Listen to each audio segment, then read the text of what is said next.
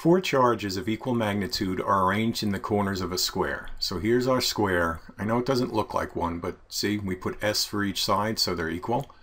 We have four charges, and we want to find the net electric potential right here, right in the middle. If this were an electric field problem, this might be a little tricky because you have to worry about the directions of the vectors and do vector resolution, etc. We don't have to worry about that now because potential is a scalar. So the first thing we're going to do is find out how far away this point is from any one of these charges, because if you'll note, the distance is the same.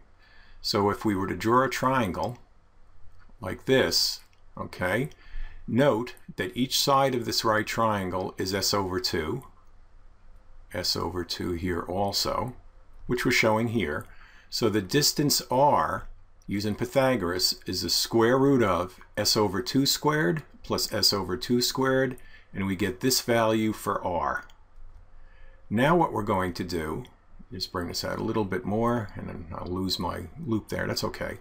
I add each voltage. Each voltage is going to be the same. They're the same charges, and they're the same distance from the center. So here's my KQ, here's my R that I found out up here, and here I'll circle that again, and so it catches it. I do all the addition there, and I get that the potential at the center of the square is 4 radical 2 KQ over S.